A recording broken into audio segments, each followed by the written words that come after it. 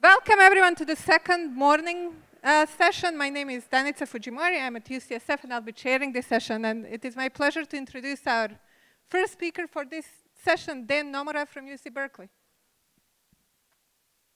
Thanks. Wait, what do I? Okay, so I will try to make the 10-minute schedule. Okay, so I have a lot of conflicts. Okay, so so my lab is really interested in tackling the undruggable proteome, which Laura introduced beautifully earlier. I think this is still one of the biggest bottlenecks that we face in modern drug discovery, that over 90% of proteins are still considered undruggable because most proteins don't really possess well-defined binding pockets that a small molecule can bind to affect their function. So very likely if you discover a cool new disease target, it's going to be really difficult to drug it using classical drug discovery approaches. And these things include proteins like protein complexes or intrinsically disordered proteins where it's really not clear where within these smooth interfaces or garbled messes like this you can identify binding pockets they can pharmacologically interrogate. And in cancer, we're riddled with these. And our premise is that, if we can identify binding pockets or ligandable sites across all proteins in the proteome, that would really enable us to go after developing ligands or new therapeutic modalities against really any target or any disease indication that we want. And so to do this, we use covalent chemoproteomic strategies, and we couple that with covalent small molecule ligand discovery approaches to both map ligandable sites directly in complex biological systems and also ligand those sites directly.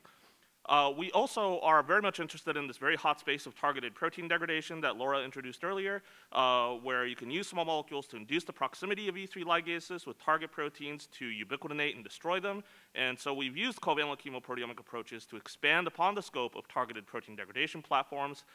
And inducing the proximity of proteins to destroy them is just the tip of the iceberg of new induced proximity modalities that we can go after. And so I'll focus most of the story that I'll talk to you about today on developing new induced proximity-based therapeutic approaches beyond degradation, all towards discovering new therapeutic targets and drugs. And so we do all of this by screening our larger and larger library of cysteine reactive or lysine reactive covalent ligand libraries, and we can take these covalent ligand libraries and screen them in target-based and biochemical and phenotypic screens. And once we identify small molecule hits, we can then rapidly deconvolute the mechanism of action using kind of classical covalent chemoproteomic strategies developed by Ben Cravat and others to be able to really rapidly deconvolute all the way down to the amino acid on which protein target or ligand bound to directly in a complex biological system, and also how selectively it bound to that site on a proteome-wide scale, so you can then subsequently really optimize your ligand with subsequent medicinal chemistry efforts to optimize potency and proteome-wide selectivity of your small molecule. And so we've used these strategies to really enable, for example, targeted protein degradation strategies and PROTACs. This is an approach that was discovered originally by Craik and Ray Deshay sitting in the audience here that uses these heterobifunctional molecules to induce the proximity of an E3 ligase with your target protein to ubiquitinate and destroy it. And this has become really popular to be able to now outright destroy disease-causing proteins. But one of the challenges in this field is that we have over 600 E3 ligases in the cell, but we only primarily use E3 ligase recruiters against two of these. One against cereblon with this thalidomide class of molecules, and another one is this peptidomimetic against VHL that Craik developed. And it's becoming clear that these two E3 ligase recruiters are likely insufficient to be able to degrade any protein target of interest, and we need new E3 ligase recruiters. But these proteins are among the undruggable class of proteins, and so it's been really challenging to expand that arsenal of small molecules. But for example, we've now used covalent chemoproteomic strategies to really expand the scope of covalent E3 ligase recruiters that we can exploit in PROTACs. So for example, we've discovered nimbolide and fully synthetic molecules that can bind to RNF114 as a novel E3 ligase, and we can, for example, degrade targets like BRD4. We've also been able to discover RNF4 recruiters, as well as most recently covalent FEM1B recruiters in collaboration with Mika Rappa's group to degrade neo-substrate proteins. And in fact, so we've been able to expand upon this scope, and we've in fact been able to identify ligandable sites across the vast majority of the over 600 E3 ligases. And so we can now systematically go after developing ligands against any of these E3s that we want for example, PROTAC applications.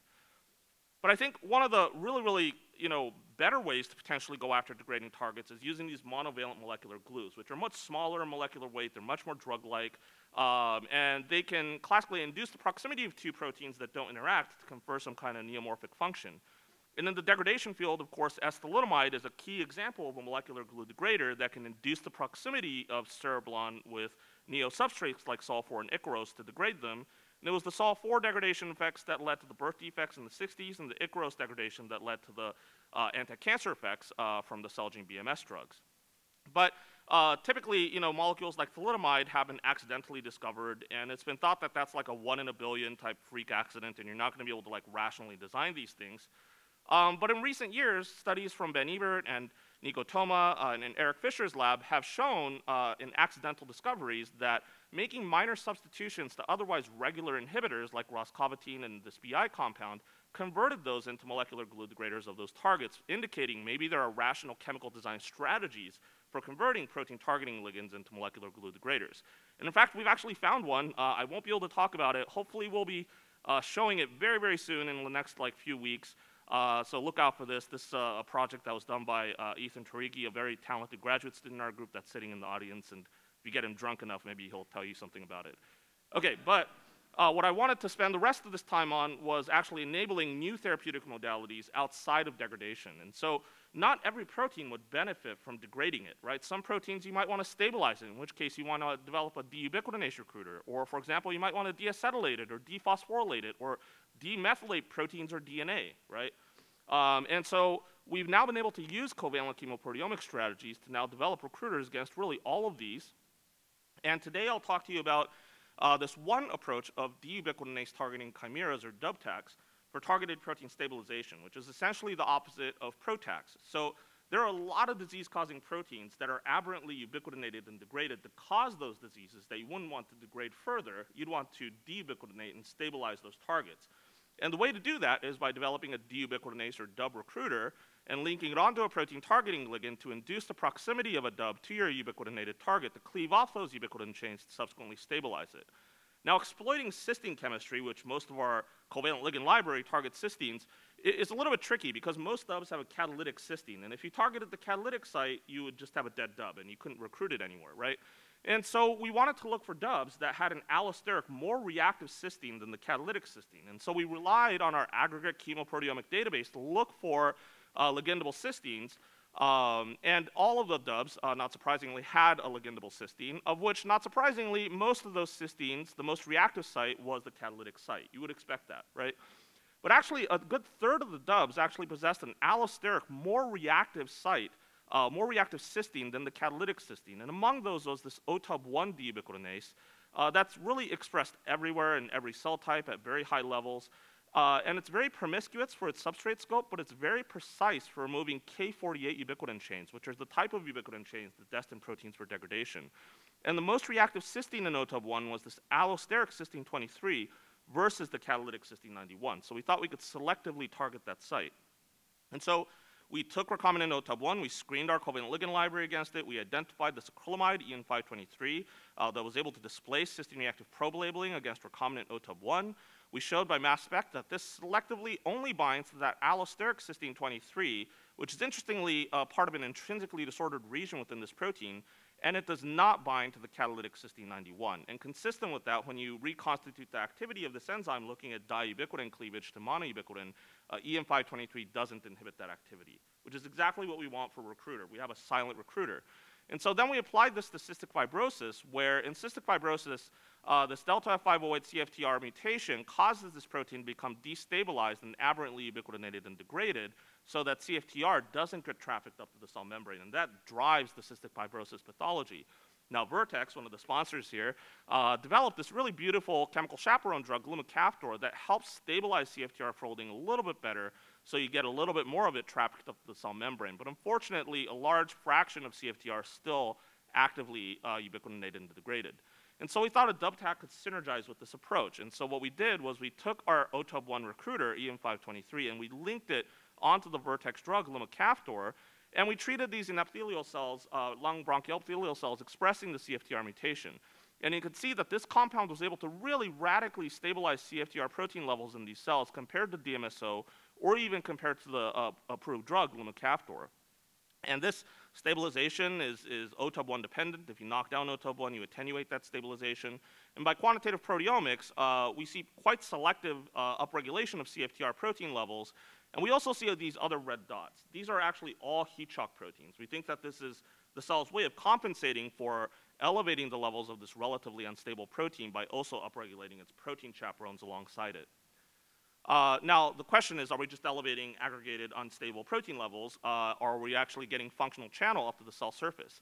And in collaboration with Novartis' respiratory group, we were in fact able to do chloride channel electrophysiology studies, where I want you to focus on this middle part here, where in black are cells that have been treated with a channel opener, ivacaftor, so the chloride channel conductance goes up a little bit.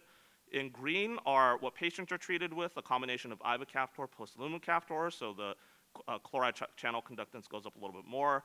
And in blue is our dub-tac plus ivacaftor. So you can actually see a substantial increase in improvement in chloride channel conductance, which means that we are actually getting stable, active, and functional chloride channel up to the cell surface. We've also been able to stabilize tumor suppressors as well. There are a lot of tumor suppressors that are aberrantly degraded to cause cancer, and we were able to, for example, go after stabilizing Wei-1 kinase with a Wei-1 kinase inhibitor, linking it to our dub recruiters, and showing stabilization of Wei-1 kinase with these two compounds to the same extent as a proteome inhibitor like bortezomib. And so with that, we're really excited about this dub-tac approach. This is just the tip of the iceberg of other types of induced proximity modalities that can be enabled by chemoproteomic approaches. We've now recently started Vicinitas Therapeutics with a $65 million Series A in South San Francisco, and this company is actively recruiting chemical biologists. So this room is full of chemical biologists, so if you're looking for a job, please apply. And so with that, I'll stop and I'll thank my group and also Novartis, which actually funded the majority of this work. Thank you.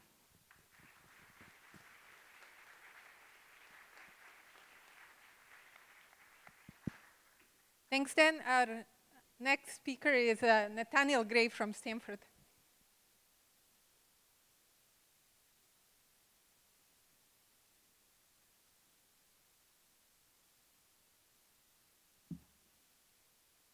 Great, so thanks for the invitation to come here. I'm going to talk about kinase inhibitors and a program that we've been working on for the last 20 years.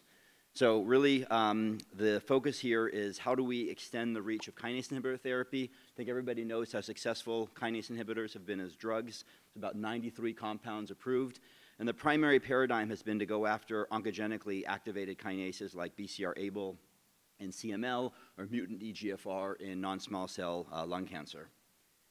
The major problem in the field is twofold now. One is that we've sort of mined out the single oncogene dependencies in cancer. I think we pretty much know which tumors are sensitive to monotherapy with a given kinase inhibitor. And then problem number two is drug resistance. So you get often a very durable response initially to the kinase inhibitor, but then eventually patients relapse with mutations that either block the drug binding or that activate a bypass signaling pathway.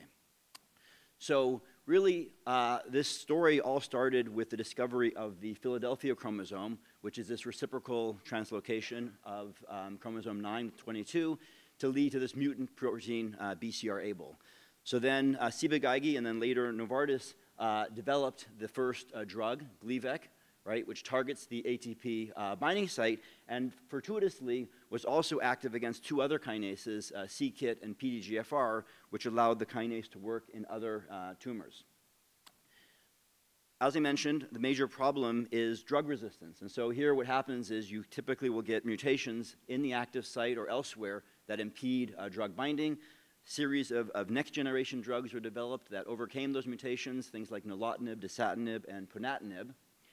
But we figured that we'd be able to find an alternate strategy so we would be able to keep the kinase in a fully suppressed conformation. And so in a series of studies, we found a allosteric binder that basically binds in this myristic acid binding pocket that had been identified by John Kurian and Julius Bertafurga as a myrstillation site. And what this compound does is it binds here and induces the closed conformation of the kinase. And so essentially it recruits the SH2 domain and the SH2 domain onto the kinase domain to close the kinase and to keep it in an assembled conformation. Here you can see that in more detail. Compounds bind down here. They induce a kinking of this alpha I helix that allows closure of the kinase and assembly of an inactive conformation. Then our co-workers at Novartis continued this program to try to make more potent binders. So what they did was a fragment-based screen, and they found these original compounds. And interestingly, in this series, you can either find activators or inhibitors. Activators actually push this helix into a linear conformation. Inhibitors make this L-shaped conformation. So it's actually the first allosteric binding site on a kinase that can be both activating and inhibitory. And they ultimately ended up making this highly optimized compound called icisimib. Icisimib is a very potent monotherapy inhibitor of BCR-ABL, but where it's going to be now deployed clinically is as a combination with the ATP site inhibitor. So instead of inhibiting the kinase by simply binding in one binding pocket, you're locking down the kinase now by inhibiting in two binding sites. And we're hoping now that this therapy is going to lead to a much more durable response. So based on that success, a number of years ago, we thought, well, can we do it again for EGFR? Right? So EGFR is a very validated target. And so in non-small cell lung cancer, if you present with either L858R mutation or exon 19 deletion, you'll get a first-generation EGFR inhibitor. And typically what happens is you'll respond, but then you'll incur resistance due to mutation of the so-called gatekeeper mutation. And so when I joined the Farber in 2006, I started working with two fantastic physician scientists, Pasiane and Kwok Wang, who encouraged us to figure out ways to overcome this T790M mutation in EGFR. And so Wenjun in the lab developed a very nice covalent probe that had this property of being able to selectively inhibit the T790M mutation. We made these tool compounds, WZ4002. This inspired work by others, and a beautiful compound got developed by AstraZeneca, which targets the same cysteine in the front pocket, albeit from a different position from this compound. And this compound actually had the added benefit of not only did it inhibit T790M, but it had a better therapeutic index for mutant EGFR over wild-type EGFR, and was considerably better tolerated than the first-generation EGFR inhibitors. So we said, okay, now we're able to do that, but if you have a covalent inhibitor, you know you have a built-in Achilles heel, you know the cysteine mutation can arise, and so in collaboration with Mike Eck, we developed an allosteric EGFR inhibitor, and so we performed a high-throughput screen of EGFR at very high ATP concentrations. We found this initial compound, EII-001. We optimized it to this compound. This compound wasn't sufficiently potent to work against fully transformed cells that had a mutant EGFR. And so Jaebong in the lab did further medicinal chemistry, optimized the binding affinity and the pharmacokinetics properties of this compound to make this JBJ compound, which again had very strong monotherapy activity. And actually we have a further development analog that's in development at Dana-Farber, moving towards the clinic on this compound. And the exciting thing is that this compound, again, like the BCR-ABL story, can be used in combination with an ATP site inhibitor. So again, we have two compounds targeting the kinase simultaneously. But we also thought, wouldn't it be good to have yet another modality as a second way to target EGFR? And we decided to make a bivalent degrader from this compound. So we simply took the allosteric inhibitor, made an IMiD-based degrader, and sure enough, we can very nicely degrade EGFR. And furthermore, because it can co-bind with osimertinib, we can attack the kinase now in two ways, right? Covalently modify the ATP site by targeting the cysteine residue, and then allosterically using this binding pocket to degrade. And so the idea here is that we will have more challenge for the tumor to overcome both of these resistance mechanisms. So I don't have time to talk about it, but there's a third arm of this strategy which requires targeting a transcriptional adaptation. And so typically what happens with kinase inhibitor therapy is the majority of the cells are killed, but then there's a small number of cells which epigenetically reprogram to survive the initial drug insult and live in a dormant state for long enough that mutations can occur. And we're beginning to identify some of the transcriptional mechanisms there that will allow us to kill those dormant tumor cells. So I think looking forward, we're really hopeful that we'll have targeted strategies that can be used in combination. Actually, I think it's miraculous we're actually getting as much monotherapy activity from targeted inhibitors as we're getting, but we now need to get to a point where we can get multiple drugs on target simultaneously. So I'll stop there and thank a really fantastic group as well as all the industry collaborators we've had over the years.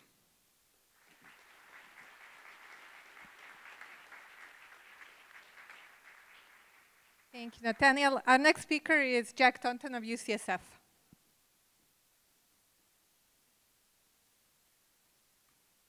Great, thanks a lot, Danica. Oh. It's First, I want to acknowledge the people who did this work. This is a new project in the lab, unpublished work led by a great postdoc, Ying Chen, with indispensable contributions from another postdoc, Greg Craven. So the project is to identify, as Dan beautifully introduced, new ligand binding sites throughout the proteome using the reactivity of nucleophilic side chains. And so Dan gave a nice introduction to show how this is prominently done with cysteines. Dan's work and Ben Cravat's work and Ken Su's work has also led to this idea that you can also go after new ligand binding sites by targeting lysine and tyrosine with different types of electrophiles. So how do we do this kind of chemoproteomic investigation?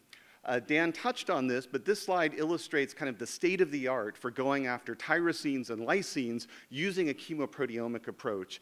Usually this is done by screening large libraries of fragment-like electrophiles, as exemplified here on the right-hand side of the slide for reactive tyrosine groups, and on the left-hand side of the slide for reactive lysine groups. So these untagged agents are added first, usually to cell lysates at around 50 to 100 micromolar concentration, followed by kind of a universal simplified electrophile that is then tagged. So this is an indirect approach where you first try to decorate all of the reactive groups in the proteome, quantify and identify them by mass spectrometry, and then in a competition mode, look for the selective disappearance of certain sites by pre-blocking with your electrophilic library. So this is a very powerful approach, and it's allowed, especially within the cysteinome, which is a bit smaller compared to the lysinome and the tyrosinome, the identification of many novel binding sites and reactive nucleophiles. However, the main challenge of this is that a typical mass spec chemoproteomic experiment can really get up to around maybe 10,000 sites in one run. Whereas when you look at the total number of potentially reactive tyrosines and lysines, you'll see that now we're in the hundreds of thousands. So basically, these approaches can really just scratch the surface of the possible ligandable nucleophiles in the cell. And so we wondered how we could address this with maybe a more direct approach. And recent work in our lab has come up with very tailored electrophilic probes to go after, in this case, on this slide shown, reactive lysines. And these compounds are a little bit more structurally complex than the reactive fragments that are typically employed. And they involve either electrophiles such as benzaldehydes or salicylaldehydes, or in the case of our HSP90 inhibitor here, a sulfonyl fluoride, in which a chiral center in the linker between the key non-covalent recognition element and the electrophile itself was found to have an exquisitely powerful role in directing the kinetics of covalent bond formation. So we dovetailed off of this approach to come up with a new idea for now direct identification of covalently modified lysines and tyrosines using somewhat more complex clickable probe libraries. And so the first generation library is shown here. There's a non-covalent recognition element, which is essentially the diversity element, shown on the right-hand side. So 10 different fragments of drug-like small molecules, mostly heteroaryl groups with different combinations of rotatable bonds and sp3 carbons. Then what's critical here is a chiral piperazine linker of both enantiomers. So we made a total of 20 different compounds, 10 pairs of enantiomers. On the other side of the piperazine, we see a linkage to a clickable aryl sulfonyl fluoride. So the idea here is now, instead of trying to do competition experiments, we're going to test both enantiomers of a pair in parallel and ask which enantiomer is able to most rapidly and effectively modify a given site. And so we'll use this enantioselectivity or enantioselective modification ratio as a proxy for a specific binding site and therefore the discovery of a novel ligandable site in the proteome. Moreover, we're going to do this in intact cells. So the overall mechanism for this, or the overall workflow, is shown here. We do this in triplicate, biological triplicate, for both members of the enantiomeric pair. We treat living cells with 10 micromolar of the electrophilic probe. We go through the typical chemoproteomic workflow. Now, each probe itself has a clickable handle, so we can pull out and identify the directly modified nucleophilic tryptic peptide. We mix all the samples at the end of the day and use TMT labeling to deconvolve the different channels, and then use quantitative mass spectrometry, again, and this is the really challenging part, to identify tryptic peptides, for example, such as the one shown in the left-hand side of the slide, containing the probe attached to directly the nucleophile of the target protein. And we use TMT ratio to basically quantify the enantioselective modification ratio. And in this case, we're using an enantioselectivity factor of 2 to deem the protein ligandable.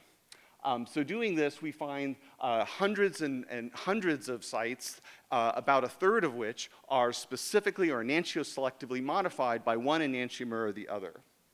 And just to go through like a small collection of these, we find many allosteric sites, many protein-protein interfaces and scaffolding proteins, and of course many orthosteric or enzyme binding sites. And I just want to tell a quick vignette, and we see very nice probe selectivity with certain probes reacting with certain sites, others reacting with other sites, and different types of enantiomer selectivity, both favoring the S and the R enantiomer of the piperazine linker.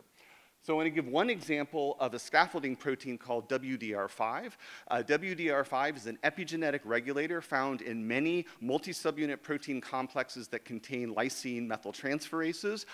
Also, very critically, WDR5 is a major mechanism for localizing the oncogenic transcription factor c-MYC to chromatin, and shown here is a crystal structure of c-MYC peptide bound to WDR5 at a distinct site from that which is bound to the methyltransferases, and you'll see that tyrosine 228, shown in yellow, is right at the bottom of this groove, and we identified this site as modified by preferentially a single enantiomer of this compound 2 with this interesting benzimidazole linked to a methoxybenzyl group.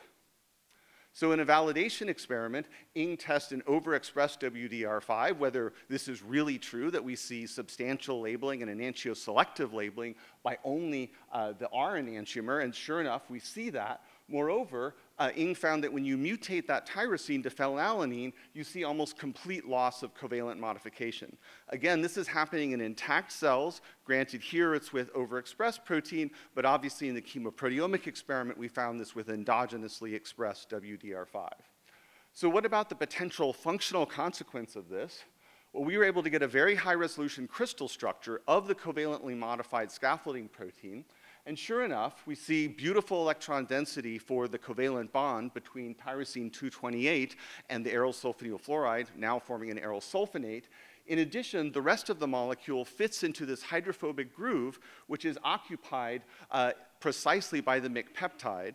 Moreover, there are very specific hydrogen bonds between the piperazine amide carbonyl and both the serine side chain as well as a backbone amide.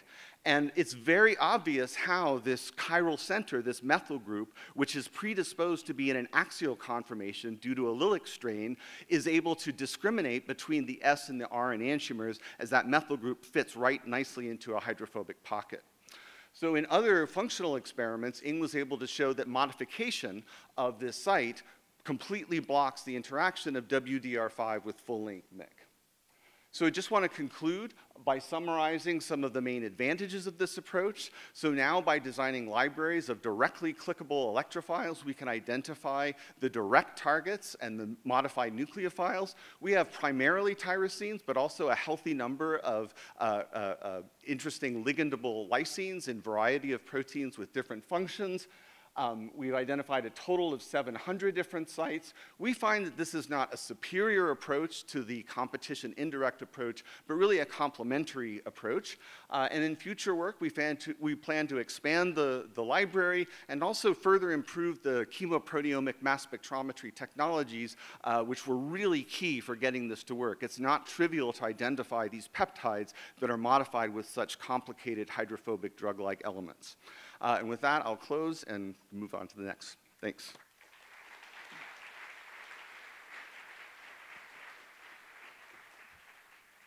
Thanks, Jack. Our next speaker is Lei Wang of UCSF.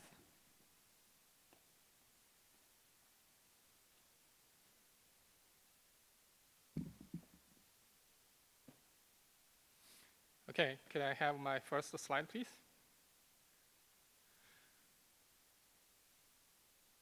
All right. So we focus on studying biomolecule interactions. Primarily, we consider proteins are the postdoctoral in the cell laboratory, and they interact with other postdoctoral biomolecules. And by chemical nature, those type of interactions are largely non-covalent, and thus are often transient, relatively weak, and reversible. Our goal is trying to engineer such non-covalent interactions into covalent interactions. Given how difficult to recruit a postdoc these days, imagine if you can convert a postdoc into permanent and stable in your lab. And that's exactly what we want to do to proteins. We want to convert such interactions into strong, into irreversible, into a permanent interaction to studying and researching and to utilizing biological activities. And our strategy is to incorporate an unnatural amino acid into the protein and enable such unnatural amino acid to react with the target residue. And we need to fine-tune the reactivity of the unnatural amino acid to be latent inside of the cell so that it does not react with any other molecules inside of the cell. And when the unnatural amino acid is brought close to the target residue, then the unnatural reactivity is triggered by the proximity effect, and then forming a covalent bond specifically with the target residue. Using this principle, our group and several other groups have designed and genetically incorporated a range of latent bioreactive unnatural amino acids into proteins. And using these unnatural amino acids, we are able to target a variety of natural residues as shown here in green. In particular, I want to highlight this unnatural amino acid FSY that contains the fluorosulfonate functional group, similar to the one that Jack just mentioned. And this unnatural amino acid is able to react with lysine, histidine, and tyrosine inside the cells. And we have been using this unnatural amino acid in multiple applications. In contrast to the huge success in covalent small molecule drugs, as you have heard in the prior talks, our ability to explore the covalent protein drugs remains largely underdeveloped. So we developed this technology, we call it proximity-enabled reactive therapeutics, to create covalent protein drugs. The idea is quite straightforward. We put the latent unnatural amino acid into the protein drug. Upon the binding of the drug with the target, then the proximity-enabled reactivity makes the unnatural react with target residue and bound this covalent drug, protein drug to the target irreversibly and stably. And we chose the immunocheckpoint PD-1 and PD-L1 as our initial test case. So PD-1 is a transmembrane receptor on the T cells, and the PD-L1 is the ligand of PD-1, often overexpressed on tumor cells. The interaction of the PD-L1 with PD-1 and then inhibits T cell activity and proliferation, resulting in T cell apoptosis and exhaustion in the tumor microenvironment. So if you can block this PD-1, PD-L1 interaction, you can revive the anti-tumor immune response. And in fact, people have generated antibodies specific either for the PD-1 or PD-L1 for cancer treatment. However, antibodies are large, and they have a poor tissue or tumor penetrance.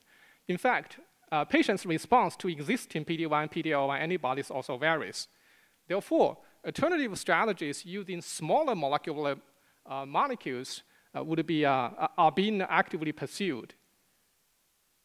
We envisioned we can put the FSY into the PD-1 extracellular domain and generate a covalent binder of the PD-L1, which irreversibly binds to the PD-L1 on the tumor cells and effectively blocking the PD-L1 to interact with PD-1 on the T cells. This would in turn enhance the T cell activity and to kill the tumor cells. In comparison, and the Y-type 1 would dissociate from the PD-L1 and have a less effective therapeutic efficacy.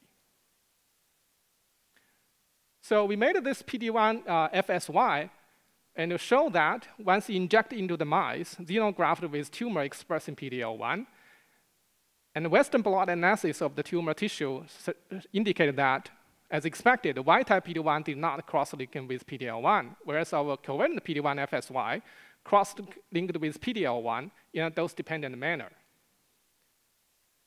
We then generated a human mice that has humanized immune system, including human B cells, T cells, and dendritic cells. We xenografted the human lung cancer cell, H460, to form the tumor inside this mice, and then injected our protein therapeutics every 4 days. As you can see here, in the PBS control, the tumor grew rapidly, and the wild-type PD-1, without the unnatural amino acid, did not slow down tumor growth significantly. In huge contrast, you can see here the covalent PD-1 FSY significantly reduced the tumor growth, and 22 micrograms of PD-1 FSY reached the same effect as the 200 micrograms atezolizumab. This is the PD-L1 specific antibody for cancer treatment approved by FDA. And if we increase the amount of PD-1 FSY to the same mass amount, 200 micrograms, you can see this is significantly better than the antibody here. And the endpoint analysis also confirmed the above trend. In blue here is the wild-type PD-1, did not show, has slight increase of tumor degradation of the tumor weight. In red shown here is our covalent PD-1 FSY, which is dramatically better than the wild-type PD-1. And also, the mean weight of the tumor is also significantly smaller than the one treated by the antibody. So, as you can see, the covalent PD-1 FSY show better therapeutic effect than the wild-type PD-1, and also a little better effect than the antibody. Tumor suppression is a relatively long process, on the order of days to weeks. We next tested whether this Pararex strategy can also be effective in deal with acute process requiring prompt reaction. And specifically, we attempted to generate covalent antibodies to inhibit the SARS-CoV-2 infection. So the idea is, when you have, because the cell entry of the SARS-CoV virus requires the interaction of the spike protein with the human ACE2 receptor. Therefore, many reagents have been generated to block the spike interaction with ACE2. But if you think about it, if you have a non-covalent binder binding to the spike protein, it will essentially eventually dissociate from the spike, and then the unblocked virus will regain access to the cell and infect cell. So we thought it might be more effective to have an irreversible binder, a covalent nanobody, bind to this spike protein irreversibly. This might increase the potency of inhibition, and in the meantime, minimize the viral escape through mutation. And we generated a covalent nanobody based on the MNB6 published by Peter Wright group at UCSF. And we put the unnatural amino acid into this nanobody, and we show now the nanobody can covalent cross-link the spike RBD in 10 minutes. And we incubated SARS-CoV-2 with our covalent nanobody, using the wild-type nanobody as a control, and then using this mixture to infect the human 293 T cells expressing ACE2 receptor. And after 72 hours, we then measured the luciferase activity to determine the level of infection. As you can see on the inhibition curve here, the wild-type MNB6 nanobody showed an IC50 of 70 nanomolar, and our covalent nanobody had an IC50 of 1.7 nanomolar, suggesting a 71-fold increase of potency. We also tested the covalent nanobody in inhibiting other SARS-CoV-2 variants, and as shown in this table here, we see that all dramatically enhanced the potency of the wild-type nanobody in inhibiting the pseudovirus infection. So I hope I can have shown you that through genetic encoding the latent bioreactive unnatural amino acids, we can convert the protein-protein interaction, the non-covalent ones, into a specific covalent linkages. In the meantime, the ongoing work is we are trying to convert the rest of the biomolecule interactions into the covalent linkages. And we have some promising results to show it's also possible to convert all this into stable and covalent linkages for studying biology and develop covalent therapeutics. And I want to remind you that we do have a poster on Tuesday, tomorrow, Binten, who worked on this project, will tell you all the details if you're interested. Okay, and with that, I would like to thank my group and thank the wonderful collaborators and our funding, generous funding. Thank you.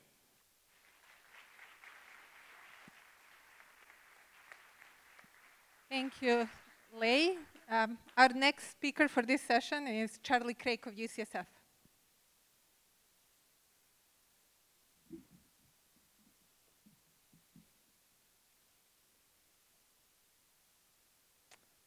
Let's go to the first slide. You now see the conclusions here.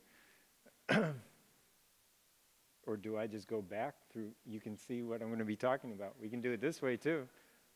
Okay. So thanks to the organizers for including me. It's really been a pleasure. As Jim asked, I wanted to put this particular talk, which is a single story, into context of other things going on in the lab. And this is the one slide trying to do that. 3 general areas that are actively going in the chemical biology area is long-standing interest in structure-based drug design, this conditional activation for radioimaging and therapy, and conformationally selective recombinant antibodies, which is what I'm going to be spending the majority of the talk on for this one specific. But I wanted to highlight these because if you're interested, you might see the connection between this story and this story that I'll be talking about, in the sense that we've gone after some of these challenging targets for viral infections, long-standing interest in the lab, and recently showed a nice proof of example with Adam Renslow's collaboration against CMV, and a member of the herpetic viruses that are quite in the news lately because of their connection to multiple sclerosis and neurodegeneration. And going after that irreversible inhibitor that trapped that enzyme that's common throughout the entire family, catching it in an inactive heterodimeric state is something that could show that going after a conserved cysteine outside the active site is a perfectly reasonable approach for antivirals. This whole project has gotten booster rockets added to it because it's now being applied to targets in current and future pandemic viruses through the AVID grant that Nevin Krogan is the PI on. Second project that's quite active is this conditional activation of, in this case, a sticky antimicrobial peptide. This is a nice collaboration with Mike Evans, where we're doing this in terms of both radioimaging and for therapy. And then the conformationally selective antibodies is something that's been quite active in the lab. And here's an example where we went after the spike protein with human naive antibodies. So the project that's for the next 6 minutes is one about K-RAS. And this is the team just to make sure that they're being recognized. Peter's here and giving a poster on this project for more specifics. Xiang's at another meeting, and he's over at UC Berkeley. He was a postdoc with Kevan. Ing is a new postdoc that's been working on the project. And of course, Kevan Shokat was involved in this from the very beginning. So the general idea is, could we go after intracellular oncogenic targets with immunotherapy? And by taking advantage of a small molecule that is the hapten in this case that would diffuse across the membrane and target that oncogene, could give you now selectivity for the tumor over the normal cells. And if that labeled peptide could make it through the proteasome and through the MHC class I presentation pathway, in theory, it could be there that you could target it with an antibody. So it really married the chemical biology side of Kevan's lab with our antibody engineering was the original idea that Peter then took on as a graduate student. Now, we chose K-RAS because it's clearly observed in a number of cancers, about 20% of them. Very prominent in lung and colon, as it was mentioned previously. It's also in pancreatic, but it's rare there. But when it's there, it's a potential target. And then with the onset of the irreversible inhibitors that came up from Jonathan Ostrom, who's probably in the audience here somewhere. That was his project 9 years ago when they published it from Kevan's lab that generated ARS 1620, that initial tool compound that showed you could drug K-RAS, that GTPase, and trap it into an inactive state. So when we started this project, that was the only compound that we had available to us. Since that time, sotorasib has been approved, and we've moved the technology onto that. So thanks, Ray, for helping make that happen. So the question was, could it be an actual tool that a hapten could target those tumor cells? That was the hypothesis. And why would you want to do that? Well, we realized, as has already been pointed out, if you have, particularly in Nathaniel's talk, if you're going to have an inhibitor for cancer, there's going to be resistance that comes up.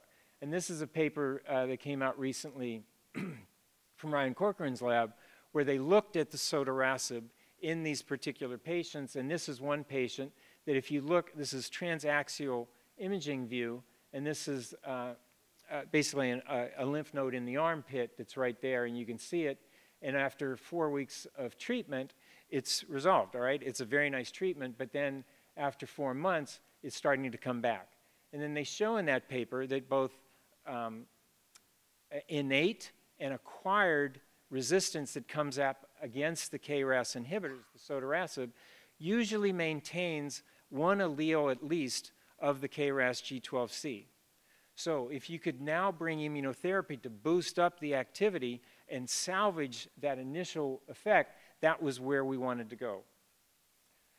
So you needed an antibody, so we turned to our platform, identified a highly selective antibody against, in this case, a peptide that was predicted to bind to one of the alleles. It's quite common on the MHC complex.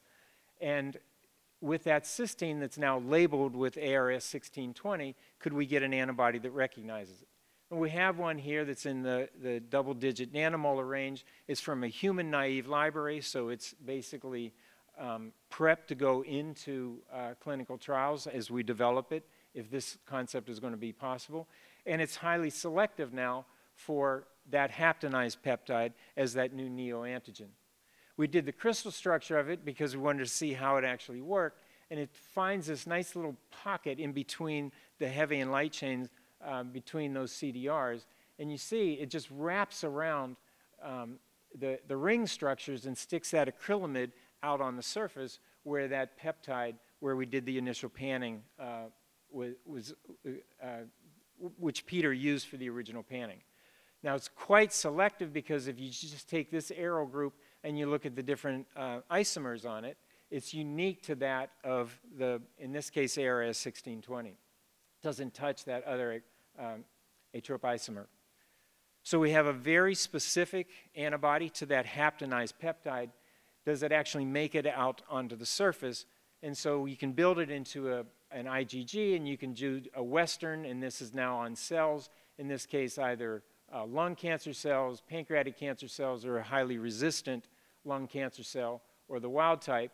And you do the Western, and you can see that our antibody, which in this case is P1A4, is picking it up. And then you use immunological antibodies as well to see whether the MHC complexes are there, and they're indeed there. And then Ziyang, when he was a postdoc, came up with this idea, well, how do we really show it's out there on the surface? We use proximity ligation assay, where you take our P1A4 antibody that's going to be recognizing that haptenized peptide in the MHC complex, take an antibody that's known to be specific to the heavy chain, and then have those oligos, and the only way you're going to see a signal now is if they're close to one another.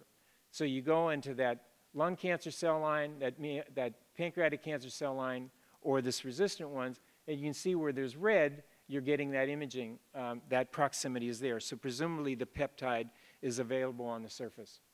Now, this one looks like it's weak, but if you look at the actual puncta, as one of the reviewers of this paper that recently came out 2 weeks ago showed, actually the puncta are higher in this pancreatic cell line than in these others. So there's some really interesting biology that we'd like to probe.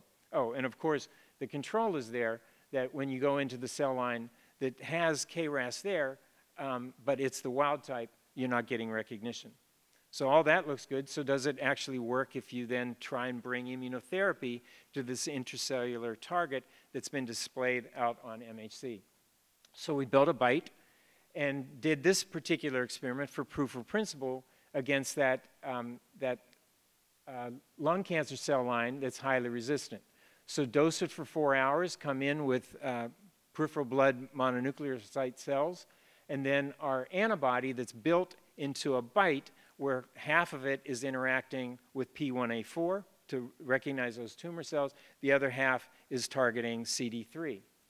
And you can see now in this graph right here, when you're dosing it under concentrations of ARS 1620, where it's suboptimal, right? It's not killing all of the cells, but now you come in with the BiTE, you can see that diminution of the activity, and you can follow that and quantitate it with facts as well.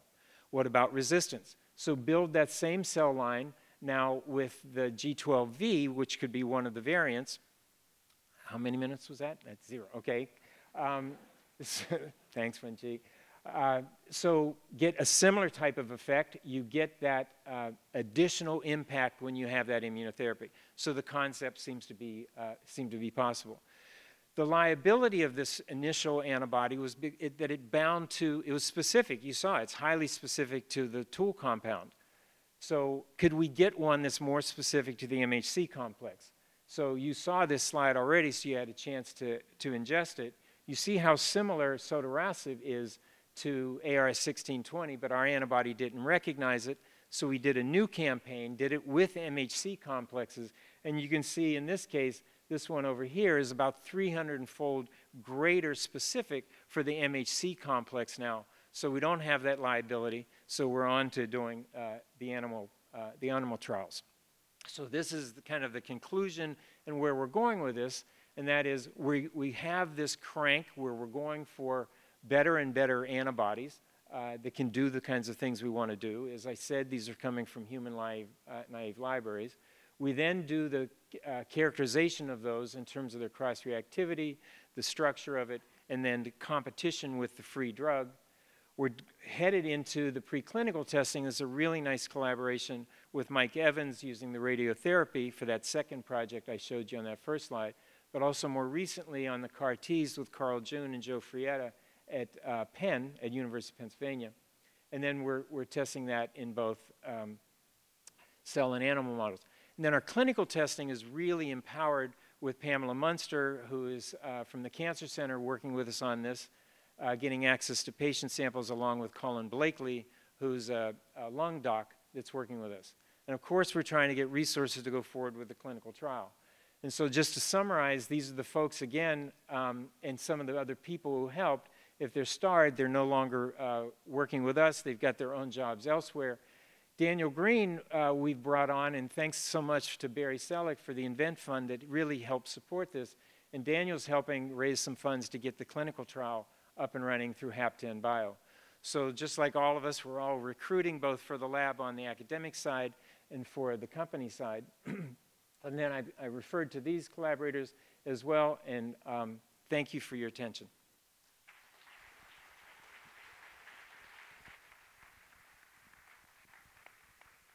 Thank you, Charlie. Our final speaker for this session is Kevan Shokat of UCSF.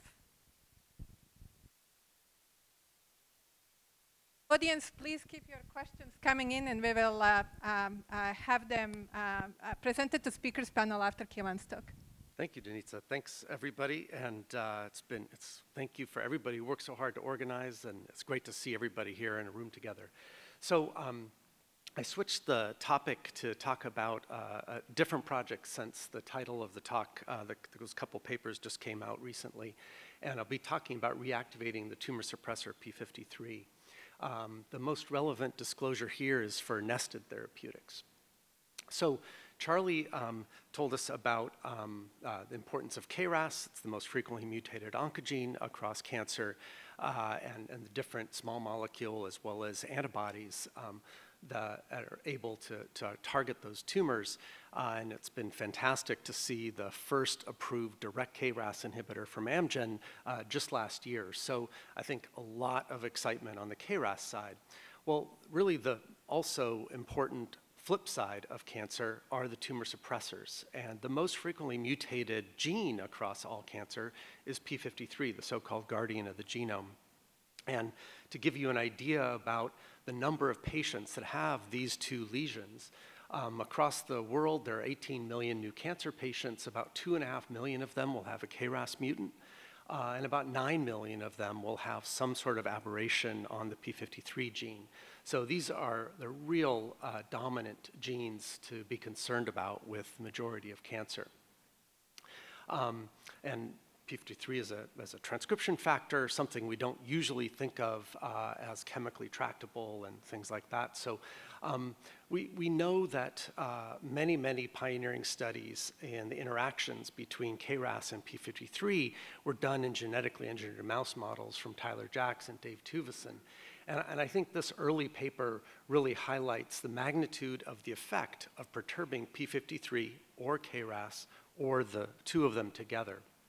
So if you knock out one copy of P53, you have some mild loss of survival in mice. If you take out that second copy, you have a dramatically shortened lifespan for these mice, tumor-prone, very severe phenotype. That one swing from the yellow to the green is really a dramatic result. If you just mutate K-RAS, leave both copies of P53 intact, you have that sort of intermediate phenotype. So as a single lesion, it is a very severe predictor of lifespan. And then if you combine loss of one copy of P53, you have a more severe phenotype. And then, of course, you might predict that the most severe is losing both copies of P53 and gaining a K-RAS allele. So as we start to think about the therapies that are entering the clinic, we can sort of take these curves and go in reverse. So right now, we're seeing K-RAS therapies come through. We're seeing some very significant patient benefit, but there's a lot of room for improvement. That's why Charlie described the sort of combination of a direct K-RAS inhibitor plus an antibody therapy that could recruit T cells to kill those cells. What we'd really love is to reverse the P53 loss of function and get all the way back up to normal life. And that would be really transformative. So we're working on many aspects of doing that. You might think that we don't usually reactivate tumor suppressors, and maybe that isn't a very good modality. But this study early on showed that when you make tumors that have no P53 function, and then you turn on with a doxorubicin inducible system P53 function for just a few days, and then turn it back off. So just a pulse of reactivating a tumor suppressor, you can see that the tumor continues to shrink and disappear.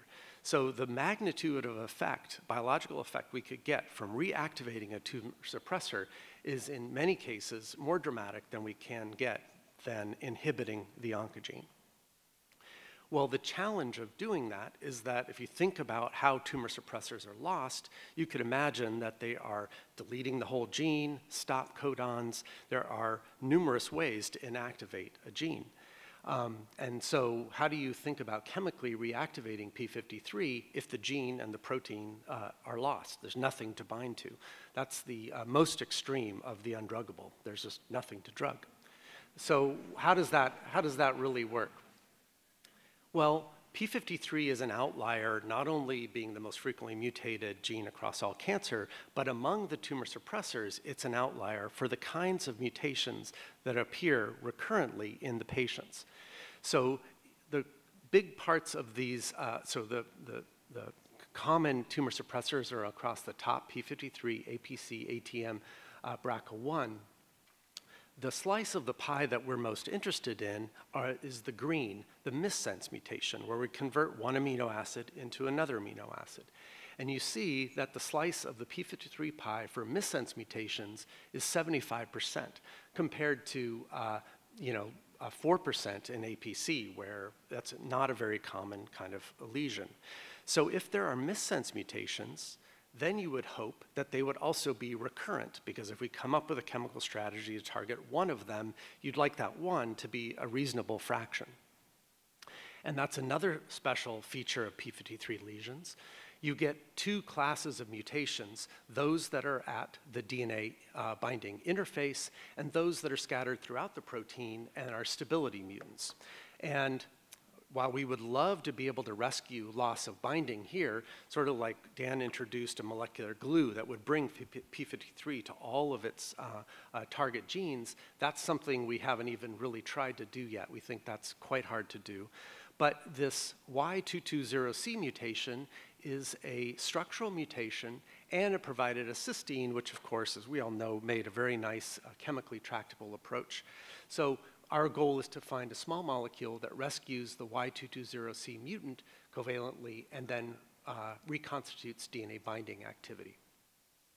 So we were very fortunate. Alan First Lab had done a lot of chemical screens, NMR screens, small molecule screens, computational screens, to identify this carbazole species that bound in the Y220C pocket. So Keelan in the lab designed an acrylamide that hung off this carbazole to try to covalently hit that molecule.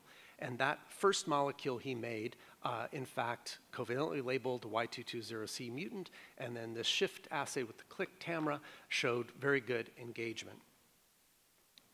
And he solved the crystal structure of it bound compared to the lead molecule that we had, the reversible ligand.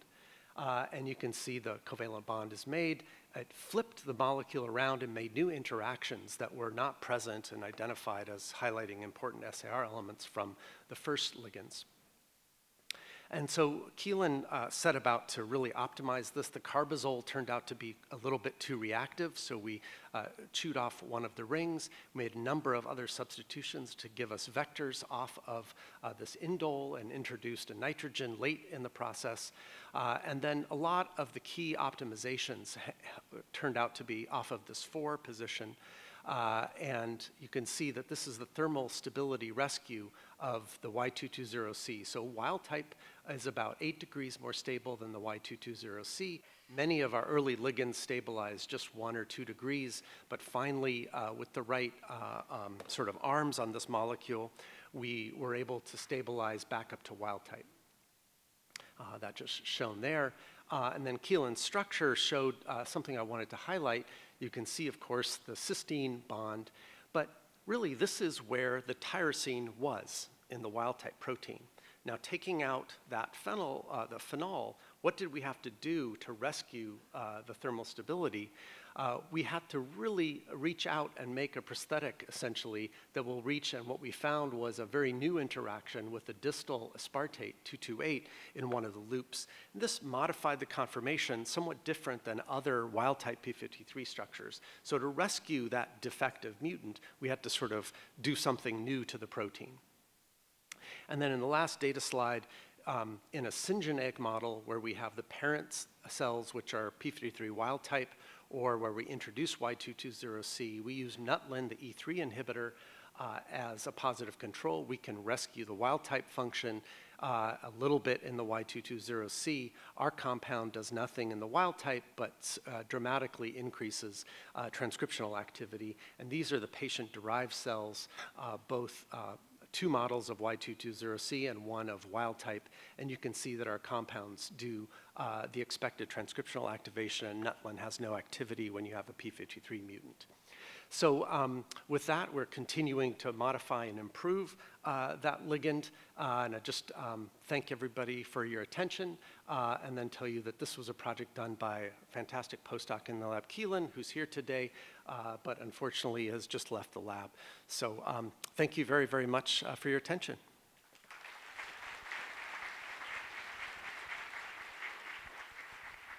Thank you to all the speakers. Could we have you back on the stage? Thank you.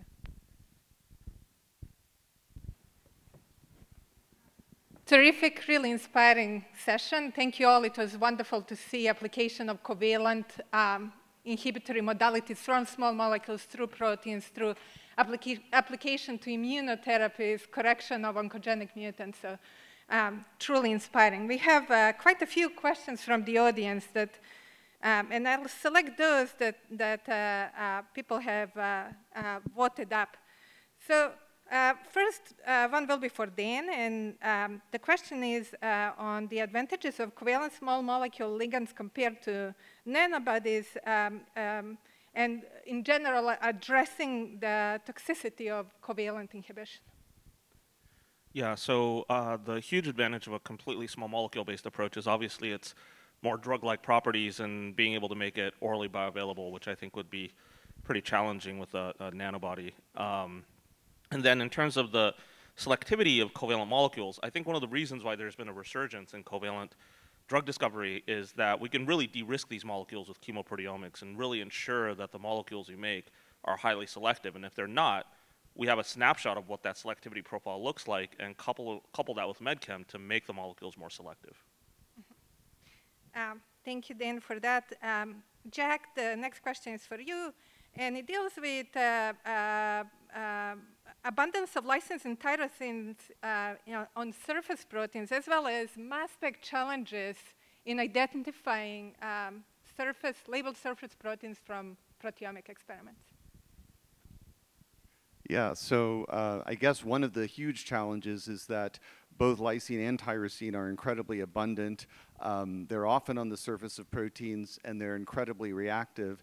And so one of the main challenges in using direct approaches and indirect approaches is that you'll see just tons of labeling of these sites in a fairly non-specific way by especially rather simple probes, including the probes that we developed.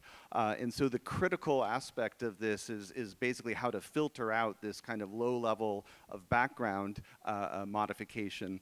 And what's comforting, though, is that although the signal, or in this case it's the noise, tends to be rather strong, the actual stoichiometry of labeling of these surface sites is quite low.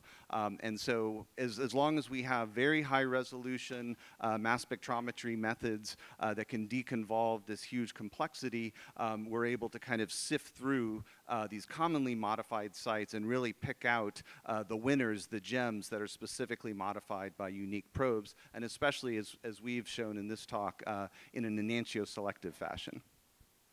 Thank you. Nathanael, the next question is for you. You already addressed mutations of the cysteines as the major mode of resistance. You've also touched on transcriptional adaptation mechanisms. Could you elaborate a bit on what you see as major challenges to covalent therapies? Yeah, no, so certainly mutation is the first thing that happens, and that can take a while. So if you have ways of slowing down the adaptation, that's key. And it's very clear that you have to have the immune system on your side as well. So really finding the way to get target therapy and immunotherapy to work in a complementary fashion, I see that as sort of being the frontier. Thank you. Lei, you described incorporation of unnatural amino acids as a way to develop covalent protein therapeutics. And we have a question as of what in your mind are key limitations of those, and is there potential problems that you envision with serum proteins cross-linking to some of the reactive electrophiles? I'm sorry, the second part of the question is? Serum proteins and reactive electrophiles. So that's actually one of the problems we are working on, but we haven't found a solution yet.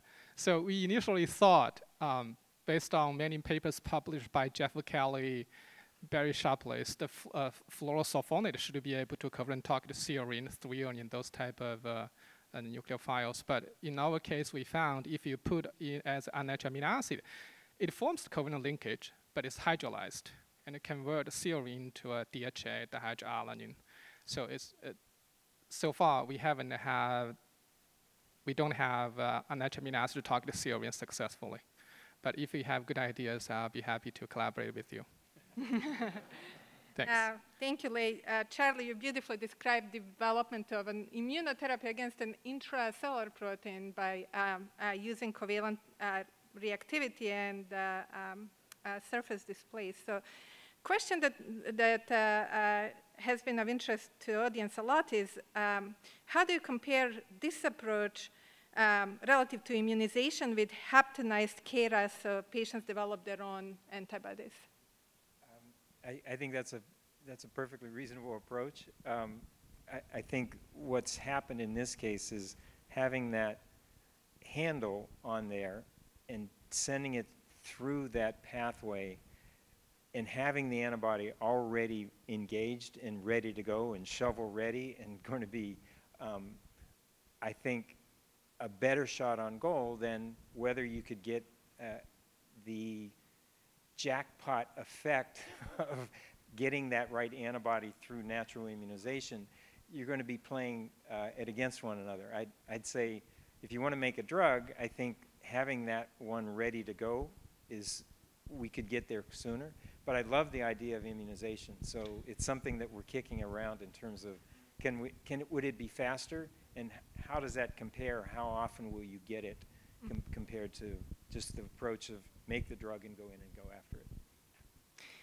And Kevan, the final question is for you. Great to see the rescue strategy of Y2C mutant. It's not clear to me, why does it impact binding to DNA, being on the very opposite side of the DNA recognition of P53? Thank you. Yeah, I didn't explain it well, but that's an unfolded protein, really, with that tyrosine to cysteine mutant. So it's just in a sort of unfolded state. And so when we put the molecule there, and I should have said there's it stabilizes the protein. That's where you see the TM shift. Exactly. Yeah. Okay. And there's a molecule in the clinic from PMV Pharma that does that non-covalently. So there's multiple people have looked at that. Got it. Thank you. Well, let's thank again all the speakers for a terrific session.